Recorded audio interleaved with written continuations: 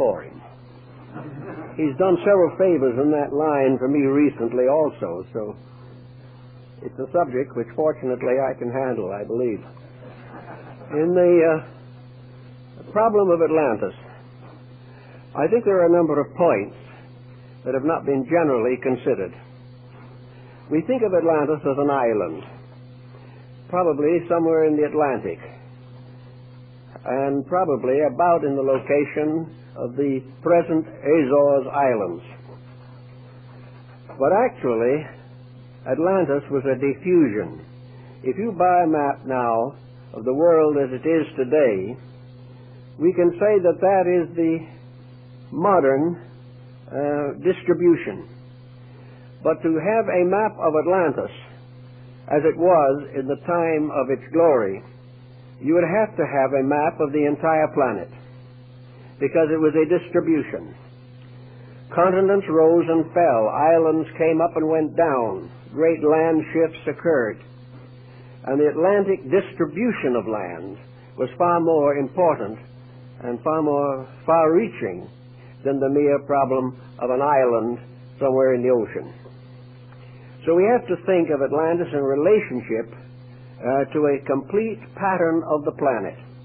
As Plato clearly points out, the island of Poseidonis, which we now think of as Atlantis, was the last fragment of a great empire. It was the last surviving part, and is supposed to have disappeared under the ocean about 12,000 years before the Trojan War, which would make it about 15,000 years ago. Now, in connection with the problem of Atlantis, I think the next thing we have to study is the name. Plato refers to the mysterious empire as Atlantis. He probably received this name, or secured it, from Solon, who in turn had received it from the priests of the Egyptian temple at Sais. Now, the word Atlantis, or its root, is not Egyptian, and it is not Greek. No one seems to be able to trace the origin of the name. It appears on two very important phases of ancient mythology, Atlantis and Atlas. And the root is ATL, Atal. Now, if we look to find a language in which that word or that root is permissible or was used, we find we'd have to come to the Western Hemisphere, because Atal was one of the month names of the Mayas. It also has more than just a name significance. Its glyph, or its symbol, is a deluge. This seems then to give us the real basis of our word, that we are dealing with a term that represents a world experience, that various countries were involved in it, that the circumstances were known around the entire planet, and that the name that has survived to us today is probably based upon the records on the Western Hemisphere. Now, if we take the general term to represent this mysterious region, we then can find from the Codex Troano, which is in the museum in Madrid, one of the surviving documents of the Mayas, that this particular deluge is marked in the glyphs of the people. The story is told in pictures, but among these pictures there is one in which the sky dragon, or the sky serpent, is pouring water from its mouth, and below this the god of death is dancing on the earth. Now, this was a long time ago, long before the coming of the Spaniards, but the records even go much further than that. According to the Chinese, the previous existence before our present coming to this earth was destroyed. The previous world was destroyed by water, a tremendous deluge. And in the I Ching, the 8 trigrams, basic trigrams, correspond to Noah and his wife, their 3 sons and their 3 wives, were the 8 who were saved. And this is exactly what the Chinese tell us. So the story goes around here and there and everywhere. It's a very interesting story, but what does it really mean? Is it merely an archaeological curiosity, or does it have some dynamic value for us today? I would like to think of Atlantis much as Lord Bacon did in his book, The New Atlantis, in which he says in very simple terms, the New Atlantis, which is America. Bacon was quite convinced that on the Western Hemisphere a great empire would arise, an empire that would surpass the glory of the Atlantean story, and that this new world would not be destroyed. It would not turn against the gods. It would not misuse the energies of nature, and as a result would become a new world, a restoration of the Golden Age. Now, when we study this Atlantean problem a little more carefully, we realize there have been a number of speculations on this. Vice President Dawes made quite an extensive search for the Atlantean world. A number of good archaeologists and ethnologists have devoted time to it. And the general attitude is no longer to discard it as a fable, but to try to find out what its actual meaning could be.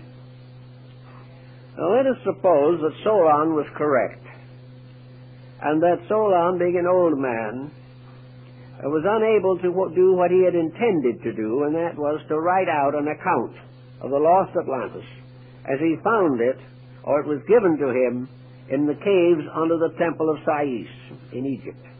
Here on columns formed of orichalcum, a metal that cannot perish, was recorded the story of a lost world. These two tablets are sometimes referred to as the Tables of Enoch, and we find a great deal of mystical lore surrounding this story. In any event, Solon, being very old and unable to carry on the work, passed the legend on to one of his descendants who was a student of Plato's. And this student, in turn, told Plato, who took the story, to use it as a great symbolical account of the descent of man. Now, Plato does not deny that the story is literally true, but he does point out so many very subtle and unusual details that we are forced to realize that he embellished it to represent the entire story of the planet Earth and its development. According to Plato, at a remote time, the gods of high Olympus distributed the world to their various sub-deities, and to Poseidon was given the lands of the sea, the great oceans, the islands, the archipelagos. And Poseidon created his kingdom in the oceans, and he created a wonderful city called the City of the Golden Gate. And in this city there was the temple to him, and in this temple were the tablets containing the laws of life, the laws that must be obeyed if man is to survive and to enjoy the favors of the gods. And the Atlantic Empire consisted of 7 islands. These 7 islands also occur in the Mexican story. These islands came together to form a league, and this league in turn created a kind of empire. And in the course of ages, the princes of the islands of the Atlantides became very proud. They decided that they would conquer the world. So in order to achieve this great end, they decided to send expeditions of conquest over all the other parts of the then Atlantean distribution. Now, this distribution at that time consisted, much as it does today, of countries of various degrees of development. It was not an uninhabited world. The Atlanteans were not the only people. But these other people were comparatively primitive. They were like the natives of Africa, or the natives of some Polynesian area, or perhaps the natives of some distant islands of the South Pacific. They were primitive people, but they existed. And the Atlantean merchants went to them, traded with them, and bartered with them. Plato states definitely that Atlantis had a great mercantile, that it traveled to all parts of the world, that it even visited Europe and as far south as South America. But gradually this empire grew more and more proud. Gradually fame, wealth, and power became the great objectives for life. And there was another dimension. These peoples possessed extrasensory perceptions that had not yet been closed by the process of embodiment. They were like the extrasensory perceptions of small children, in whom faculties are partly active, which are now dormant in our racial groups. So in any way, these magicians, these sorcerers, these powerful ones who possessed vril being the one motive power that is inexhaustible, something we could use today. It said we'd carry anything, transport anything, activate anything that the human being could conceive. And so in their pride, these princes decided near the end of their time to invade what is now Europe. They decided to invade in the areas of the Mediterranean, North Africa, and the Near East. So they sent great fleets to conquer these countries. In the meantime, the deities, particularly Poseidon, realizing what was occurring, gave warnings and sent prophets and told these people they were destroying themselves, but they were proud and they gave no mind or no thought to consequence. And finally they rebelled against the gods, and the gods reacted accordingly. In a single night, the great center of Atlantean culture, the island of Poseidonis, the last surviving fragment of an ancient order of life, disappeared under the ocean, and according to the Maya calendar, carried with it to death 60 million human beings.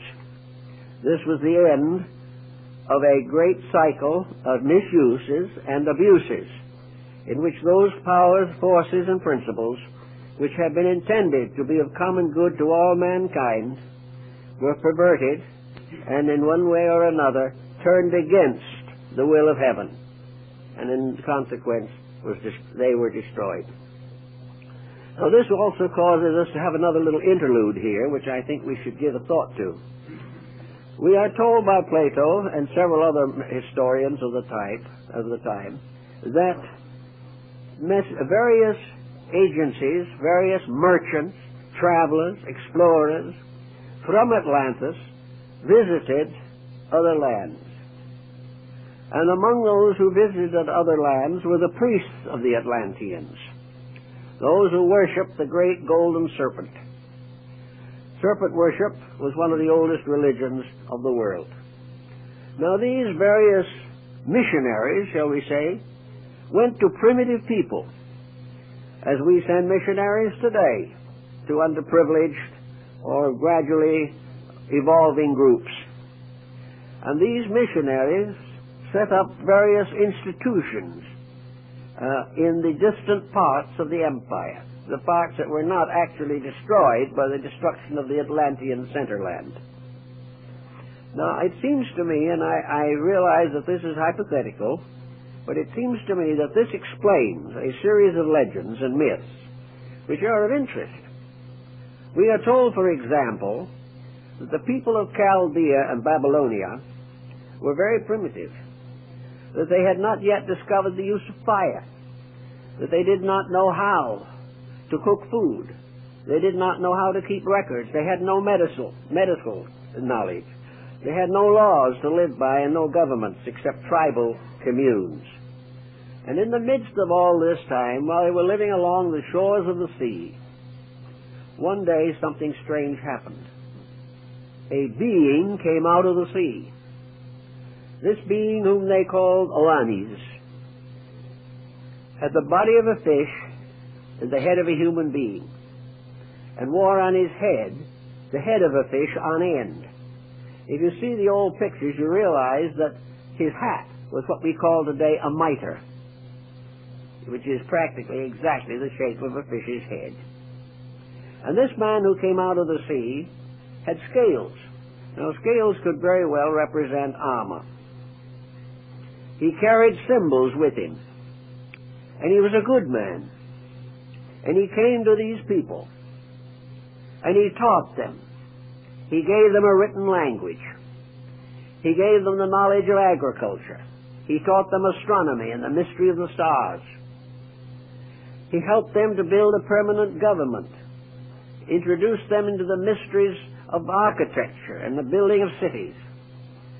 And he also taught them the mysteries of heaven and the ways of the gods, and taught them to live in obedience. And he told them that in due time he would return. And then he went back to the sea, promising to come back one of these days, sometime in the future. And he walked out into the sea and disappeared. Now this seems to me to be a veiled story, could be a veiled story, of an Atlantean traveler, a missionary perhaps, who came to these people very much as the Chaldeans coming along the coast of Brittany and France gave them the beginnings of the culture of the Druids. This one who came out of the sea, dressed in armor, probably came on a ship, which came over the horizon and was regarded as evidence that he came out of the sea. The most important thing, I think, in the legend is that he promised to return. So they waited. And they kept his laws and they kept his rules for years, but he never came back. Now, on the opposite side of the world, something else was happening. The people of Central America were living in a very primitive state. Some of them were cannibals. They had no homes except rude huts. They had no instruments except cut from stone. They did not know how to cook their food. They had no written language and no way of recording their history, no knowledge of any of these things. And while they lived in this primitive condition, a strange thing happened. An old man came to them, riding on the back of serpents. And he came to the shore, and he was welcomed by them, these peoples. And his name is preserved in the three great languages of the central culture of the period and time and place. To the Aztecs, he was Kukulkan. To the ones who lived around Palenque, he was Wotan. And to the Mayas, he was Quetzalcoatl, the feathered serpent. And this man came from the sea with a bonnet of wonderful plumes, almost like wings. And on his breast he carried a cross. He came to them, and they received him with regard and esteem. And he taught them all the things that Oannes had taught the Chaldeans. He helped them to establish a permanent way of life. He gave them the beginnings of a written language, the only written language in the Western Hemisphere. He gave them good government. And then he said, now I go away. But keep the rules that I've given you. And in due time, I will return and claim the empire. But in the meantime, obey the principles I have taught. And these principles were of very high quality morally and ethically. Then this being went to the shores of the sea. And as he stood there, he said to the people that had assembled that a very bad power was coming to them. Tezcatlipoca, the god of war, was going to come from the south to destroy their empire. They should be true, however. They should keep the rules, and then he would return. Then there are two accounts of what happened to him. One that he called to the sea, and the raft of serpents returned. The raft of serpents could well have been a ship, with the very animal heads and so forth that were engraved and written or painted or carved on the heads of ships. The other explanation is that he was transfigured and rose to become immortalized and deified in the planet Venus. He said, I will come back. But he never came. And when the Spaniards arrived, many centuries later, and their ships were anchored, the Aztec Emperor Montezuma took the plumes on the crowns, took all the symbols of regality, and sent them by ambassador to Cortes, saying that he was Quetzalcoatl returned, and that therefore he was returning the kingdom which his people had kept trustworthy for ages. These stories are interesting. There's nothing you can do but remember these strange stories. The same story exists in China. In China, the world's reformation, the restoration of humanity, was the result of a mysterious being who came out of a fish's mouth and, rising out of the sea, taught them the secrets of life. In India, Vishnu, in his first incarnation, is born from the fish's mouth. Everywhere the sea was the source of instruction. Something came from the sea. We can't dogmatize what it is, but it is interesting that at a remote period, certainly 8,000 or 10,000 years ago, if not more, doctrines and concepts and beliefs reached all parts of the world and are still reserved and preserved in all the mythologies, legends, and allegories of ancient peoples, and were recognized as the ultimate source of civilization. Now, if these were missionaries, travelers, philanthropists from the Atlantean Empire, they might have wished to come back. They might have said that they would, or that others would follow. And then came the deluge. The center of the great wheel was destroyed. No one could come back. Little by little, these peoples in different areas modified their beliefs. Interracial minglings brought about complications of stories concerning the descent of knowledge. Here in the southwest of the United States, they have the legend that originally humanity lived under the earth. And a deluge came under the earth. And this deluge threatened the life of everything that lived. So humanity crawled up or climbed up to this upper world upon cornstalks and began to populate the earth, and the point where they came out of the earth is still sacred to the Navajo and the Hopi.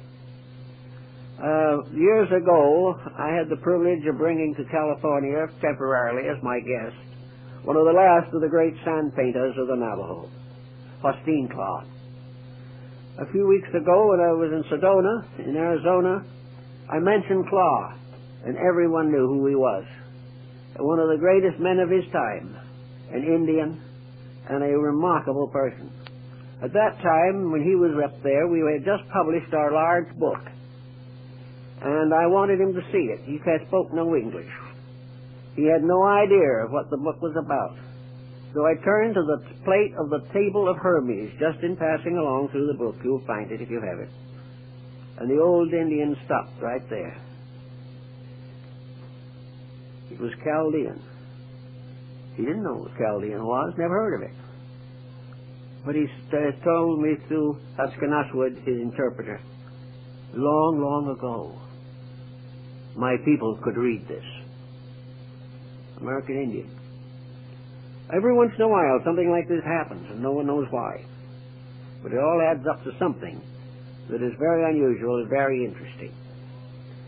I think if we follow all of the traditions that exist, we would summarize the highest terminal aspect of Atlantean culture as a very high culture, with scientific knowledge, with good map making, with many types of industry, arts, and sciences, accredited as having the first to domesticate the horse, with hospitals and clinics, and with various types of locomotion. And according to the old stories, the Atlanteans had the secret of flying through the air. We can doubt all these things. We don't know for certain. But we do know that there was on this planet at least 12, 15, 50,000 years ago, because the Atlantean diffusion and its empires probably lasted for better than 200,000 years before the final destruction of Posidonius, that there was a great civilization. One of the Hindu scriptures says, referring to the earth, the Great Mother has shaken many civilizations from her back. And maybe Atlantis was one of them. Maybe Lemuria was another. Perhaps Hyperborea was another. But in any event, far back, there were forms of life and culture very different from what we have today, which destroyed themselves by the misuse of the spiritual powers of life. So now we come to another interesting episode. In the last few years, there's been a great deal of emphasis upon extraterrestrials visiting our planet. Books have been written to show that somebody from outer space, presumably, who came here long ago, produced all kinds of mysterious monuments, records, engravings, pictures, and carvings, are supposed to have had airplanes, all this type of thing, and it was said to have come somewhere from outer space. The outer space theory has certain difficulties involving it, which have not been completely solved and may not be solved. I don't know. It may all be true. But what we seemingly have overlooked is the possibility that these records that we now consider to arise from extraterrestrial sources could be the records of the great civilizations that were here before they destroyed themselves. That these people who are said to have come and brought all the secrets of life to these primitive peoples could have been the citizens of the great Atlantic Empire, the empire that was far higher and far more advanced in many ways even than we are today. Their civilization was different. They were not bound tremendously to an industrial program. They didn't need it, and we wouldn't need it if we developed the resources within ourselves. The idea that we have to run the planet the way we're running it now simply means that we do not recognize that within ourselves are the answers to the questions that we now find so difficult. That actually, if we use the interior potential we have, we would have no need of all the problems of depressions and all the mysteries of exploitation that we suffer from today. How would it be to imagine for a moment at least that these so-called visitors were actually the Atlanteans? There is a long story of their activities, whereas the story concerning extraterrestrials is rather dim and hard to put together.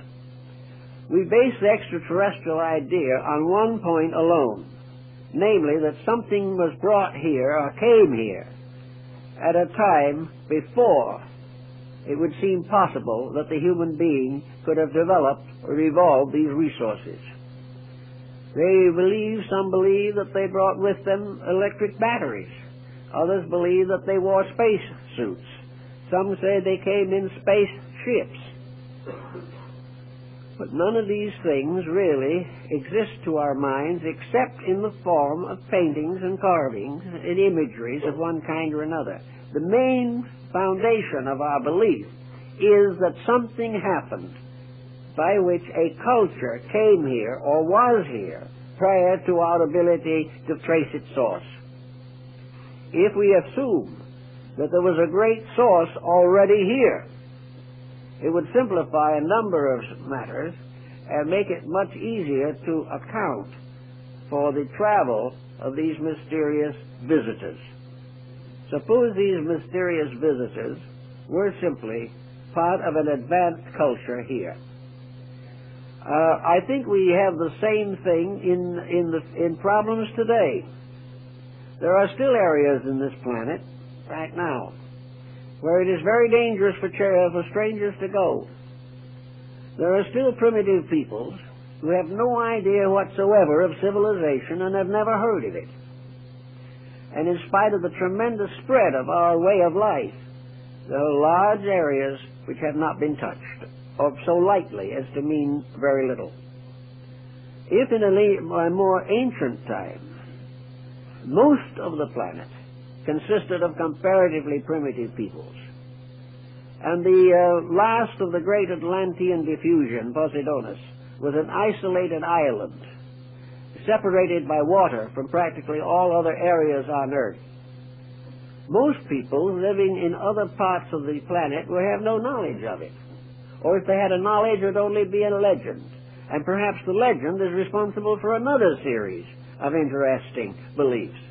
The World Mountain, Olympus, Asgard of the Nordic peoples, the whole series of the demigods who walked with men, the individuals who had apparently supreme power.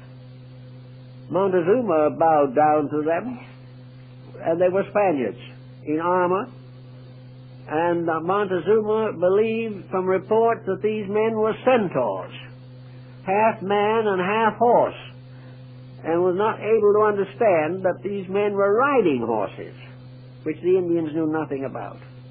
Here, less than 500 years ago, we have a situation in which a higher cultured civilization moved in on the primitive one and was mistaken for gods, until they proved that instead of being gods, they were ravishers of the earth. So, in that type of thinking, we might also find a source for much of our religious thinking. These mysterious priests of the serpent of the city of the sun. These priests were undoubtedly wise in the mysteries of life. The ancient rites and mysteries of the Greeks and Romans and Egyptians, the secret and esoteric teachings that have descended to us from unknown antiquity, may very well have originated among the esotericists of Atlantis. There also seems to be quite a little evidence to the effect that when the great decision was made and the gods decreed that the Atlanteans had destroyed themselves and must be removed from the earth, that prophets arose among them in those last days before the end. And these prophets warned the people that they had disobeyed the gods, that they had sacrificed all that was good for selfishness, avarice, and power. And these prophets led certain groups of the Atlanteans away from Atlantis and into what is now Europe and the Near East. These peoples survived. As this migration occurred at least 12 to 15,000 years ago, we have some suspicion that many of the civilizations of the Near East, and perhaps even of the Far East, originated among these transplanted peoples who had gone away from the cause of death. It is stated in the Atlantic story that a great number of the gods of Egypt were, we'll say, refugees from Atlantis. That the gods of the Egyptians were Atlantean deities who originally, perhaps, actually and physically lived as leaders of their peoples. In any event, the idea that the world was populated, in one sense, by refugees is not unreasonable. Another story of the same type, which is found in many parts of the world, states that the Atlanteans earned their final destruction by an attempt to invade Europe. That they raised a great army and sent it against Europe and North Africa.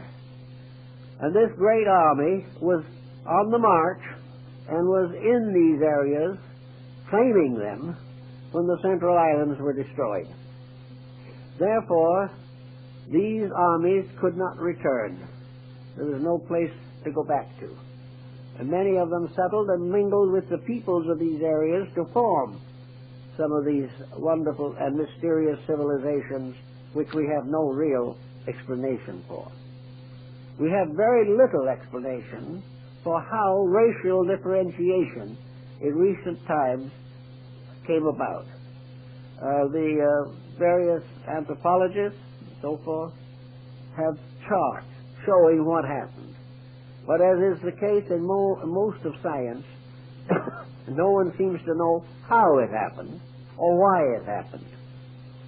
These things occurred. New blood streams came forth, mingled and mixed and intertwined, and each one brought with it part of its own culture. And these parts of ancient cultures seem to linger on, perhaps in lingual differences, in arts and crafts, in psychological structures, in habits and principles, and even to a measure in bodily form and structure. In any event, as Bacon points out, we have a challenge coming to us at the present time. And this challenge is more or less documented in terms of Atlantis, and I think this is the way Plato originally used it. You know, the story of Plato's Atlantis ends in the middle of a sentence. It was never completed. Bacon's New Atlantis ends in the middle of a sentence. It was never completed. Why? We don't seem to know. But I think that Bacon tells us about the importance of it, that the destruction of Atlantis, as left by the tables of Enoch, is this great story of the disaster of disobedience.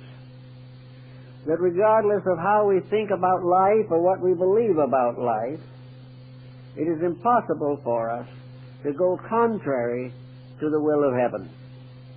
Anything that goes contrary comes in the end to destruction. Plato and several others of the earlier writers also seems to fableize this particular situation. Atlantis may be the submerged self in each of us. This is an interesting possible thought from a psychological standpoint.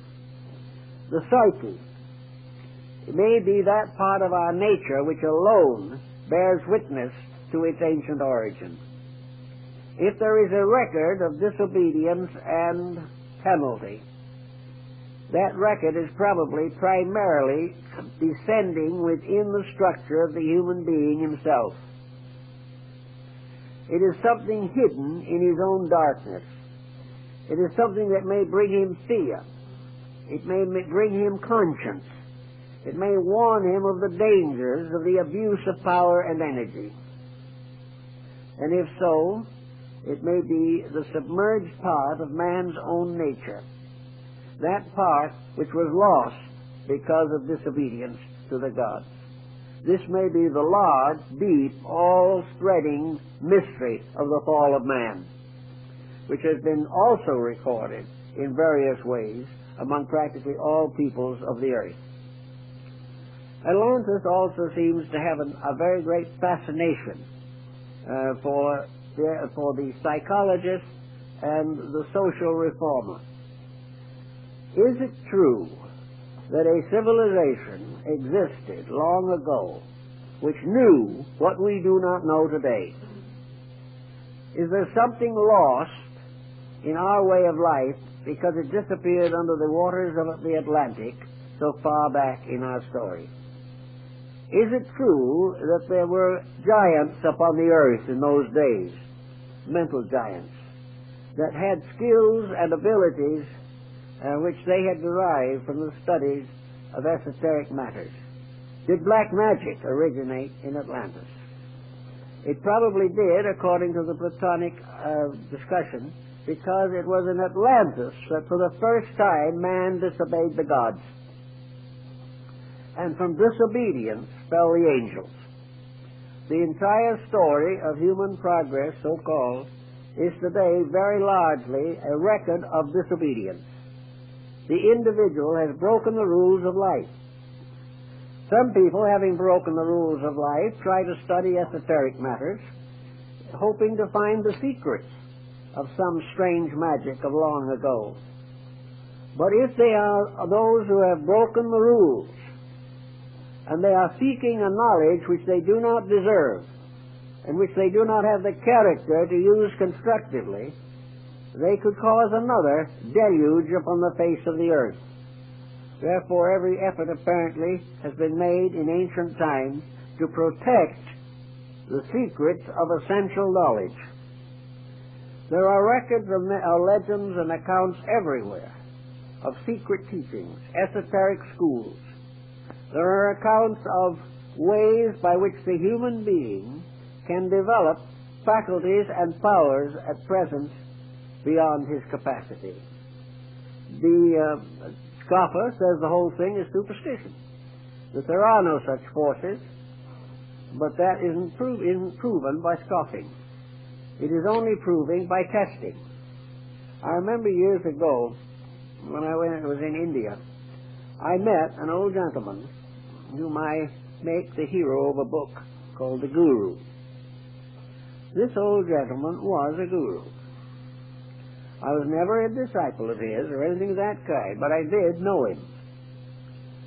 And we talked about many things relating to the Yoga, Vedanta, Tantra of India.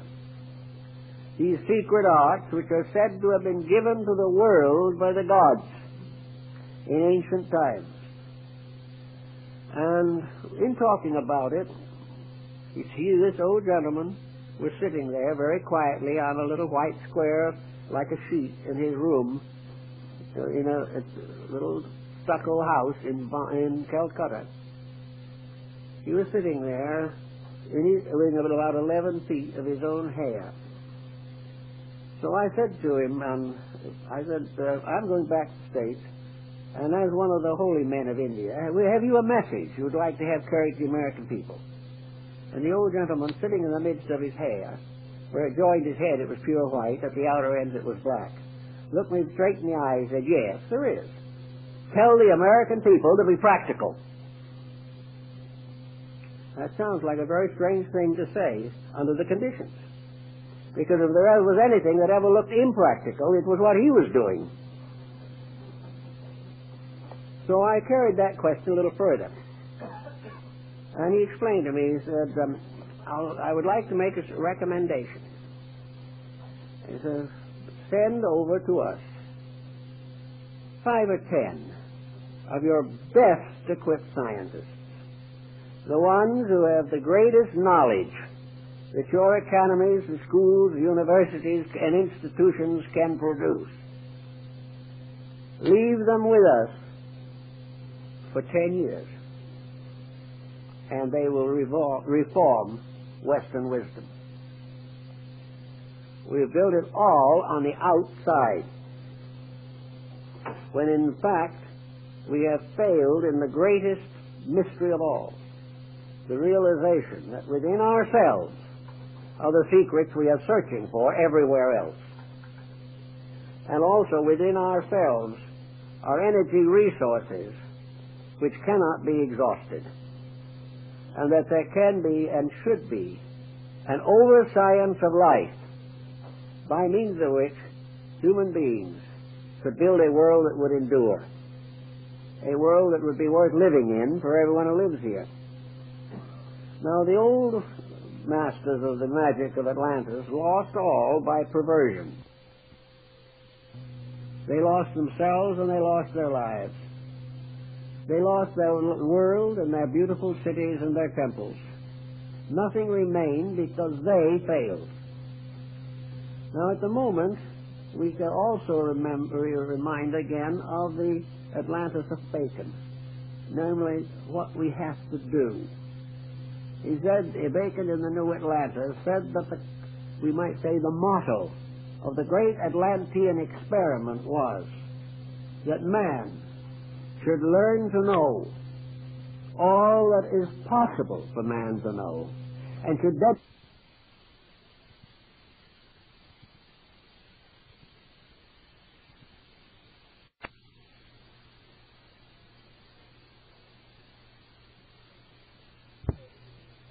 Nothing remained because they failed. Now at the moment, we can also remind again of the Atlantis of Bacon, namely what we have to do. He said, Bacon in the New Atlantis said that we might say the motto of the great Atlantean experiment was that man should learn to know all that is possible for man to know, and should dedicate all he knows to the unselfish good of all that lives. Well, it's a pretty big order, and we're not working that way too well at the moment. But the principle still remains true, that when the individual works for himself, his empires fall. When he works for the common good, he builds that in which is the spirit of everlastingness. Now, among the mysteries that have been involved in the Atlantean story are the pyramids. And the pyramids are very interesting things. We know that they are in Egypt. We know that they're in Central America, but recently, a year or two ago, I saw a photograph, aerial photograph, of pyramids in the heart of China, which are not generally known, but it's been recognized. These pyramids, like the mounds of antiquity, seemingly have a meaning. And what that meaning is appears to be also rather uncertain. According to the conservative Egyptologists, and Mayaologists for that matter, the pyramids were simply magnificent monuments to the memories of dead pharaohs, kings, or emperors, or, if you want to be a little more idealistic, perhaps the testimonies to God and wisdom. But the pyramids are very strange things. Their distribution upon the surface of the earth is most extraordinary. Work is now being done, and I hope it will be carried on to a successful conclusion, to study and chart the locations of pyramids in relation to the magnetic fields of the planet. We know that the planet is a kind of crystal, that it has areas of fission, that it has magnetic fields, and that these magnetic fields are very important to the survival of life and to the distribution of energies. These magnetic fields may sometimes be the substitute for every method of locomotion or all forms of fuel in the world today. I went to the Pyramid of Giza, and I went through all the interior chambers of it. And there are some things about it that are very, very strange. Why should a tomb be ventilated? There are two great passageways leading from the king's chamber to the outside wall of the pyramid. They are like ventilators, not large enough for a person to go through, but large enough to permit a current of air. And then, after some time, no one knows when, the outer ends of these ventilators were blocked, but the openings to the inside are still open. The Great Pyramid King's Chamber has in the ceiling the largest stone, I guess, in the entire structure. It weighs many, many tons. The sarcophagus, so-called, has been largely nicked away by tourists, but it is a lighter stone box, much in the shape of a casket, but too small for a human body. The way the Egyptians mummified their dead and put one mummy case and sarcophagus over another before a final interring in the stone vault could not have been done in this case at all. It's been utterly impossible. Also another interesting thing happened. Way back in the days of the glory of Baghdad, the great Sultan of the follower and descendant of the great Al-Rashid of the Arabian Nights, Sultan Al-Rashid bin Mamun, decided to open the Great Pyramid. he had been told that it was built by giants who were called the Shaddai, superhuman beings, and that within that pyramid, and those pyramids, they had stored a great treasure beyond the knowledge of man. So, taking his court with him, the Sultan went to Egypt, and he stood and looked at the great pyramid. And at that time, all the casing stones were in place. The four walls were perfectly smooth. There was no visible opening of any kind. And he didn't know exactly what to do. But he heard from legends where he supposed the entranceway was, and he began to dig there. And they had a very fine way of digging in those days, which I think we have improved on. They had to use cold chisels and vinegar to go through the stone. And when they got through a certain way, they did find that they had come very close to an entrance. But a great stone blocked it, and they could go no further. The Sultan or Caliph looked at the stone. He said, "Take it out." So they went to work on that stone with vinegar and very soft metal tools. And last, with a great trouble, they managed to get the stone out. And as they took it out, another stone fell in its place. And they had to go through stone after stone before they could get into the building. Now, you don't do that just to bury a burial. And at last, when they got all the way in, there was nothing. The only thing they found were a series of little implements, like a little ball that could be used to make sure a surface was even. It stood the ball on it. If it rolled off, the surface wasn't even. And two or three other little tools, and the dimensions of the building itself. Now, the Shaddai was supposed to have buried all this treasure. Did they really bury a treasure in there? Were those little instruments the treasure? And were the dimensions of the pyramid and its interior structure this priceless secret that was far more important than gold? It has been worked on. Some have decided that the Great Pyramid was a great book of prophecy. Some say that it was built by the Atlanteans. Some say that it has the most perfect mathematical form and the most perfect measurements of anything on earth. They have measured the orientation of the pyramid, and it's oriented up to the 8th and 9th decimal point. And the little error that does exist, just a little fragmentary error, is probably due to the fact of the minor earthquake that shook off that corner. The building was built by somebody who knew a great deal.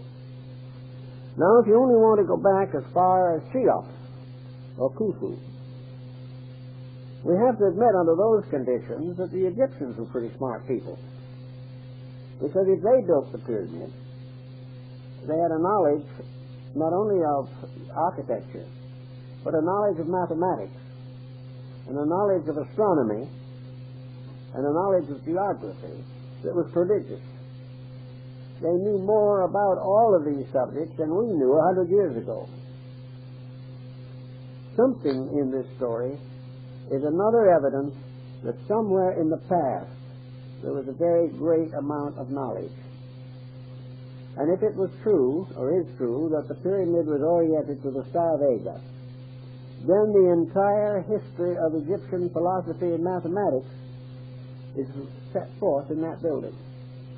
The Egyptians themselves, at a very early time, said that the Great Pyramid of Giza, pyramid number 1, was originally the tomb of Hermes, and that in that building was the great key to the Hermetic philosophy, which was restored in Alexandria in the 1st century.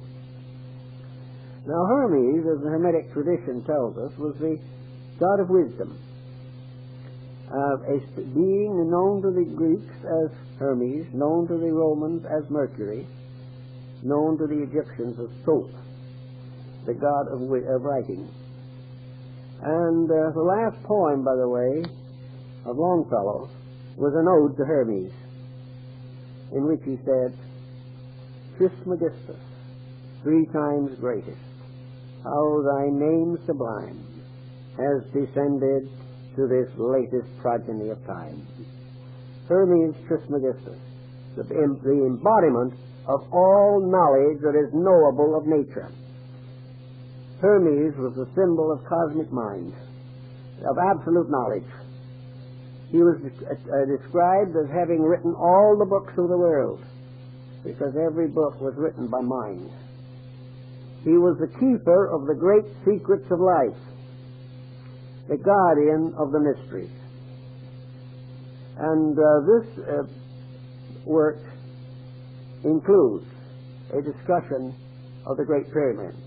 Certain Hermetic books, probably written about the 1st century, but credited with the greater Antiquity, include a work written by Hermes, presumably, to his son Tatian. And he says in this book to his son, he says, the day shall come when Egypt shall be no more glorious, that nothing will remain of this great empire except broken columns half covered with the sand. And that was written over 2,000 years ago from existing manuscripts. So the entire problem of Egypt ties into Atlantis, to the pyramids, and other ancient monuments. Let's see now what we could say about this pyramid in study of man at the present stage of his evolution. For some reason we're not very sure of, the pyramid is on the reverse of the seal, the Great Seal of the United States. No one knows exactly why it was put there. No one knows who put it there. The custodian of the Great Seal, back about the turn of the century, wrote a book on the story of the Great Seal of the United States. And he said the reverse of the seal, the front of course is the eagle, the reverse of the seal has never been cut, for the reason that it is nothing but the dull symbol of an esoteric society. Well, that esoteric society, of course, numbered among its followers Washington, Franklin, probably Jefferson. But in any event, the seal was not cut. Now, the soldiers of the Revolutionary War were paid their wages in what we would term feudatory notes. They were simply local printing paper with practically no value. Nearly everyone who financed the revolution went broke. But these little notes that were passed around, one of them has that pyramid on it before it was on the seal of the United States. And later it was moved onto the state paper. Now, when was the Great Seal cut? It has been cut. It was cut during the presidency of Franklin D. Roosevelt, and has since been found on the reverse of our dollar bill. This seal is apparently the symbol of a monument which, according to the Bible, was set up in Egypt to bear testimony. It was quite possible, and people are beginning to work more and more on it, that the study of the pyramid is very, very important to the solution of our relationship to the ancient world.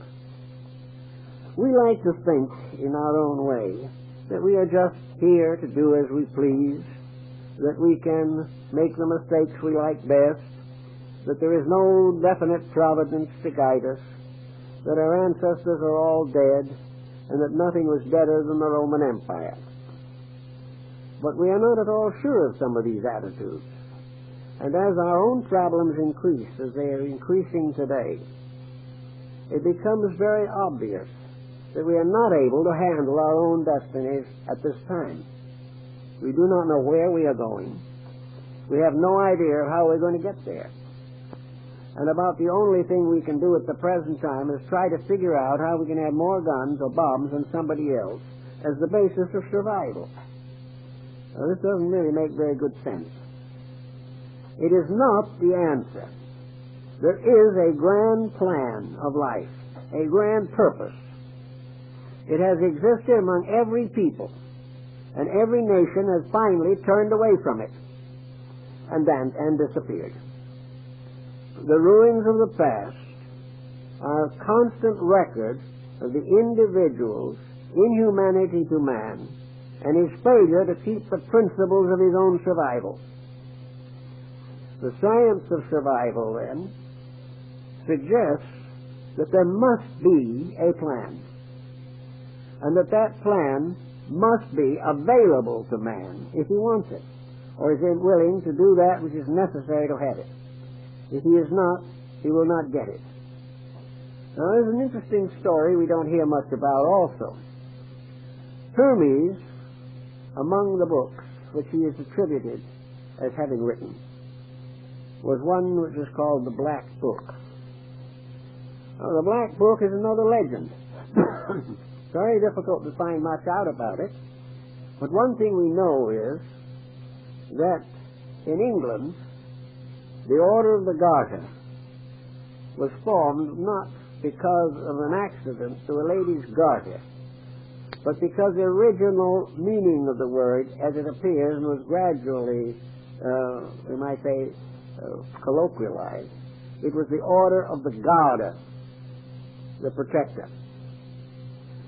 And if you have visited the Chapel of the Garter at Windsor, you will see the thrones of those who were the members of the order.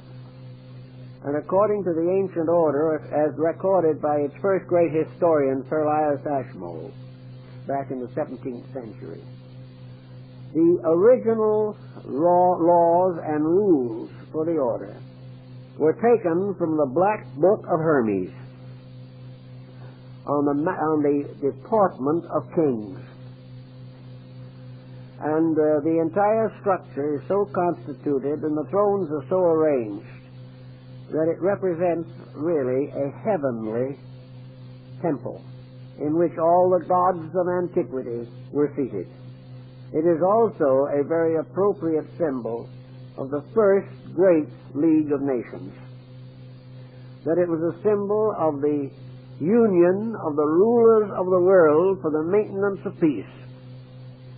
The Knights of the Garter were all rulers. And I remember when I looked at it, there up on the flag of banner of the chairs was the flag of the Emperor of Japan. The Order of the Garter was an international order of leadership. And the Knights of the Garter, in their right, drew their swords, overlapped them, and formed together a circle of blades resembling a great star.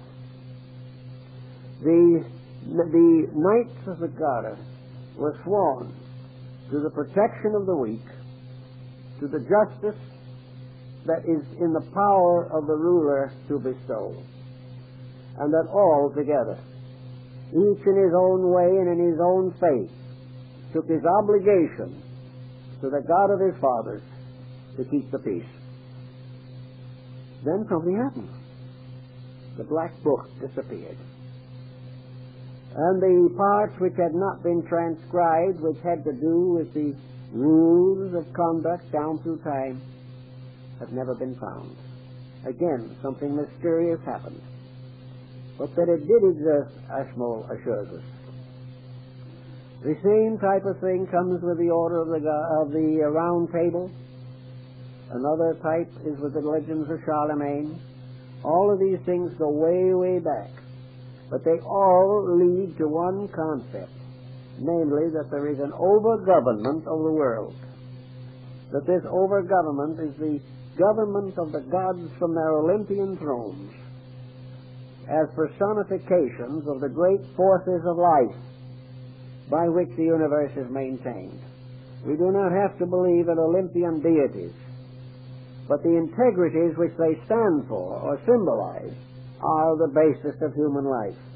And unless these integrities are maintained, nations will fall. And every nation up to the present time has passed through great vicissitudes because of its inability to keep the rules of life. In the Greek and Egyptian worlds, those who were dedicated to trying to live a better life were gradually accepted into the mysteries. And these mysteries were among the things that Solon participated in when he was initiated into the rites of Osiris and Isis. According to the legend, Solon was taken into the basement or cellars of the temple. He was taken way down under the earth by the side of the Nile. And in the very depths of the earth there was a subterranean lake. And it was all black and dark. And on the shore of the lake was a little boat with a blind oarsman. And in the center of the lake was a small island. And on this small island were the two pillars of Enoch. So Solon and the priest who guided him went out to the island, and the priest showed him these strange hieroglyphic writings on these columns. And it described how various destructions had afflicted the world. And it said that the Atlantean Empire was destroyed by water. But if the solution wasn't found, if the world did not become aware from the ancient evidence and from daily living that there was no way of breaking the rules of living and surviving, then another great civilization might rise. And if this one rose, and it was necessary to punish it, it would be punished by forces moving in the air. Solon took this back. Didn't know exactly what to do with it, but he realized that he had been in the presence of something very sacred, that the priests themselves believed this, and it was written on this column of indestructible metal that had been there before the dawn of time. Incidentally, there is a column in India that is much the same. It's at Delhi. It just looks like a pillar rising out of the ground, maybe 9 or 10 feet, maybe 8 or 9 inches in diameter, with a kind of a colophon on the top, and inscriptions in language that no one can read. No one has ever been able to read. It looks like iron. But during the Sepoy Rebellion, that column was hit by a number of solid shot, cannonballs. The cannonballs were broken into fragments, and there was not even a dent on the column. It is believed that this column also goes to the story of the Orichalcum, of which the walls of Atlantis were built. Everywhere you trace around, you find interesting things to remind us of something.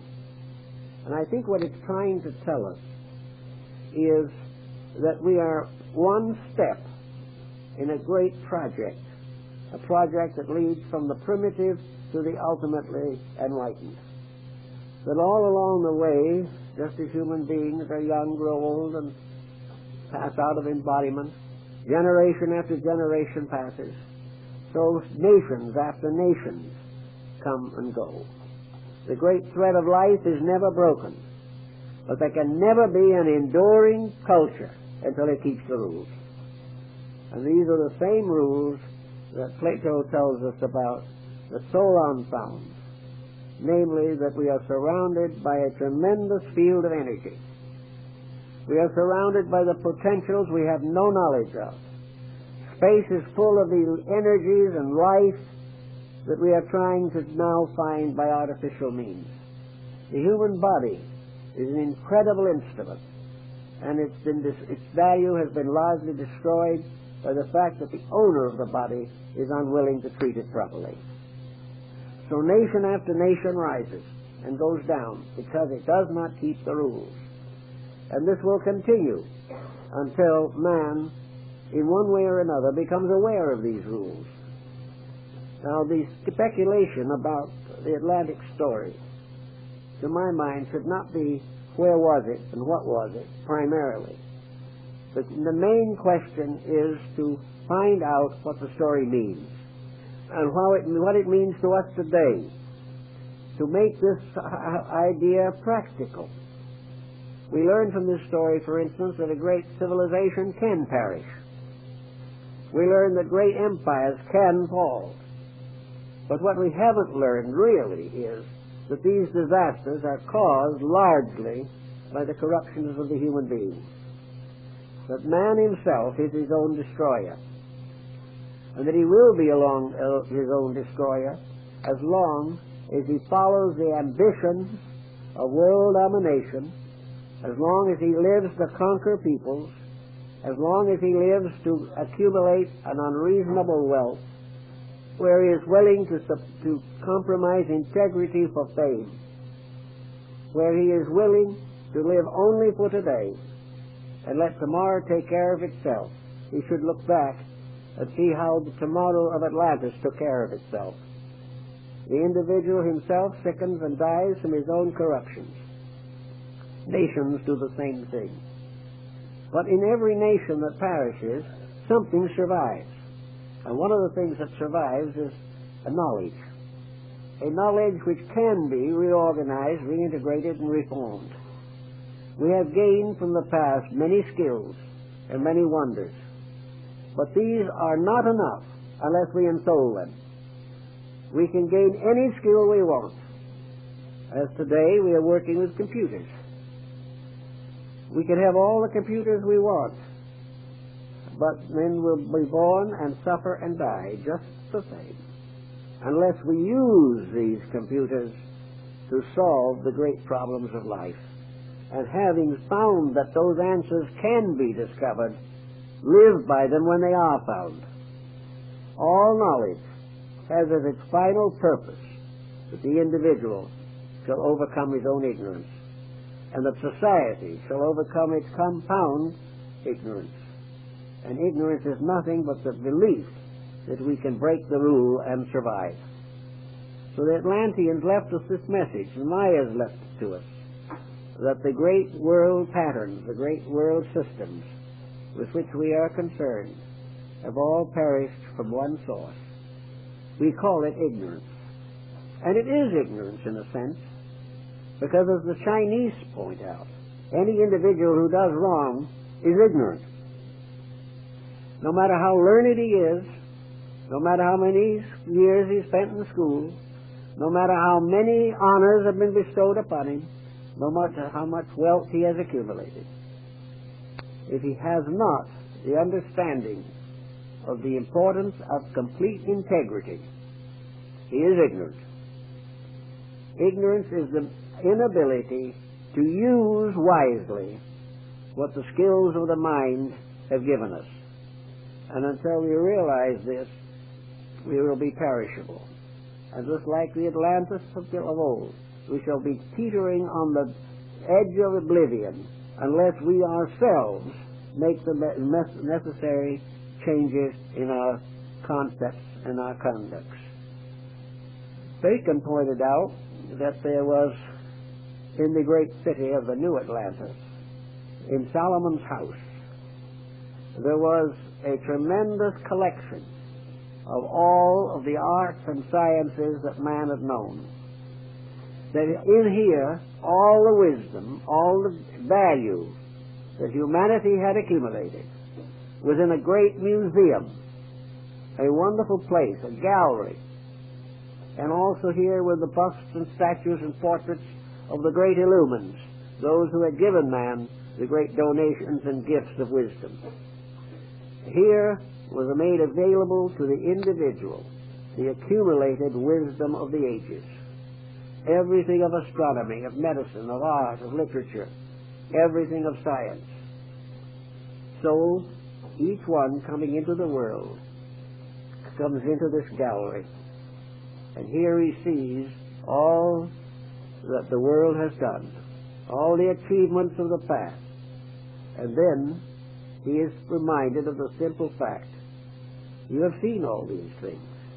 You know they have been accomplished. Therefore, your problem is to take these things and use them for the good of all that lives. unless somebody somewhere along the line comes to this conclusion and takes this attitude towards all knowledge, the dangers of the deluge remain. The danger that we will tear down or lose a tremendous asset by abusing its use. Actually, it is the same in our personal lives. Unless we control our minds and emotions, unless we organize and rectify character and conduct, we are abusing the priceless privilege of growing, which is our birthright. And those who have abused the birthright get into trouble. So Atlantis stands for a lost cause. Not lost because the gods merely wanted to destroy a people. Atlantis was destroyed because it was too dangerous to let it live. It meant that if it was not destroyed, evil would spread throughout the world, would afflict all peoples, would tyrannize and dominate and corrupt everything that exists. Before this can happen, so many laws are broken, so many energies are abused, that all these broken rules and these abused energies get together and destroy the source of the corruption. Just as evil creatures, bacillus, the virus, and all these things, come and destroy bodies that have been made infirm. So in the Atlantis story, we have a moral lesson of importance, in addition to a fascinating ancient fable. Thank you very much.